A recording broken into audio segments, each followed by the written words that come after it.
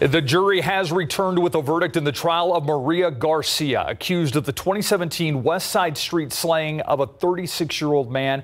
We're waiting to learn what that verdict is. Meantime, today in court, consistency and credibility, both of those words played prominently in closing arguments during Garcia's murder trial as her attorneys questioned the credibility of the state's witnesses. And prosecutors insisted they were not only credible, but their testimony was consistent.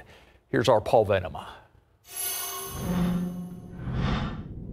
A verbal argument followed by a brief fight, then gunfire. 36-year-old Jonanthony Seguin fell dead in the street, a single gunshot wound to the head. That's the person that shot and killed Jonanthony. Prosecutor Jason Garahan reminded the jury of previous testimony about that argument between Seguin and 49-year-old Maria Delores Garcia that preceded the shooting. This defendant, roughly 2 hours before, was chasing Jonanthony around a parking lot just down the street at Daniel's Food Mart, throwing rocks at him. He argued that 4 witnesses identified Garcia as the killer. Time and again, the defense asked the jury to consider the credibility of the state's witnesses. With the exception of one, they pointed out, all had a criminal history, and several admitted they were drug addicts.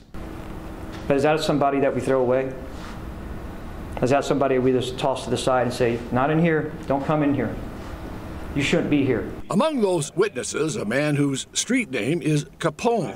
The defense suggested that was significant. Right here on the curb, in front of where everybody's hanging out, we've got scrawled across the curb there, Capone.